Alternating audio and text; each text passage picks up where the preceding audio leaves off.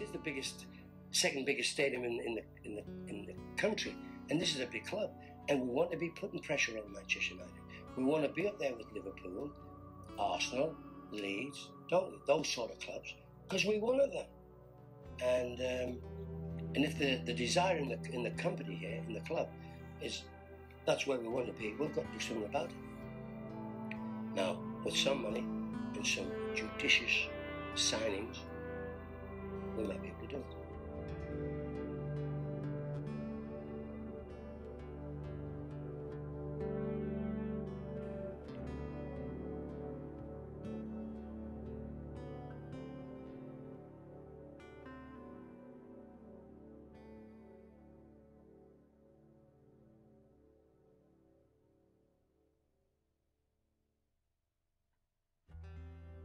It commences when you're born. I was born into a Newcastle United family. My father had 5 sons. I had 4 brothers, all daft about Newcastle United. We never thought about going into Sunderland. Didn't like them, always laughed when they lost.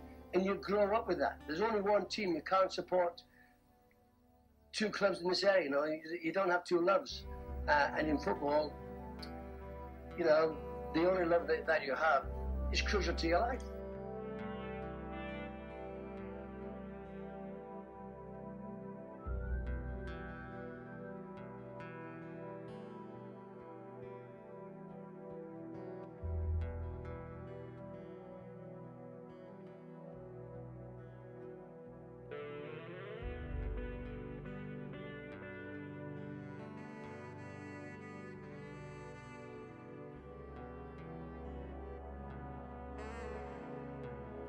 I've got good health.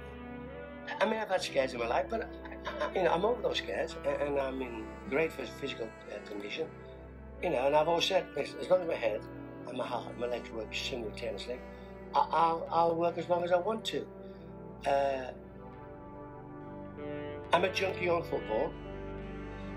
I admit that, and my wife knows that, and it's my theatre. And I love to be involved every day, and I like being on the pitch with players. And the day that stops, that will be the day I will opt out of it. But as long as that's in me, and it's ingrained in me, it's in my blood, I get the daily injection every day, working with players, problems to solve, fighting players, encouraging players. Do I need to change the team? Do I need to change the players?